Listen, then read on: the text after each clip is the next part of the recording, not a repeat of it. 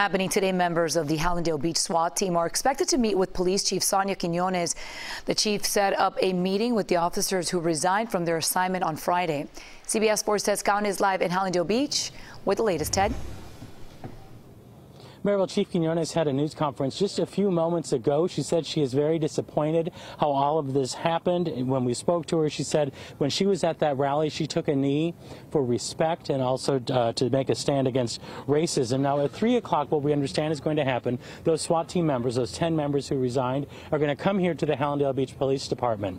The chief said she's going to listen to their concerns. That's what she said was her main thing. She wanted to hear what their concerns are. Earlier, the city also told us that they would be collecting their equipment and they would be thanked for their service. Get your knee off my neck! Get your knee off my neck! It's this picture that prompted the SWAT team from the Hallandale Beach Police Department to resign as SWAT members. It shows Chief Sonia Quiñones taking a knee along with protesters outside the police department.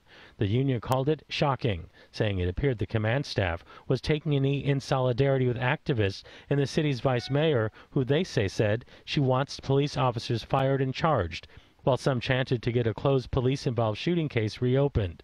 The union representing the officer said in a statement, the team is minimally equipped, undertrained, and oftentimes restrained by the politicalization of our tactics to the extent of placing the safety of dogs over the safety of team members, and alleged the city commission has openly disrespected officers, and that the vice mayor has openly made ignorant and inaccurate statements attacking the lawful actions of the city's officers and SWAT team. The city responded saying they specifically mentioned their displeasure with the chief joining members of our community taking a knee against racism, hatred, and intolerance earlier this week. They have incorrectly stated the gesture was in support of an elected official. This is simply not true. In a statement, officials said the city of Hallandale Beach continues to have special weapons and tactics coverage through regional mutual aid.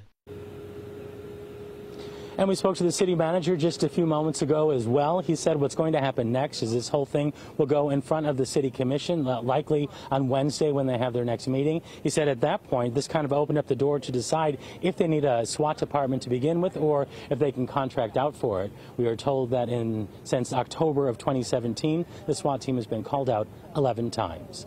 Live in Hallandale Beach, Ted Scouten, CBS 4 News.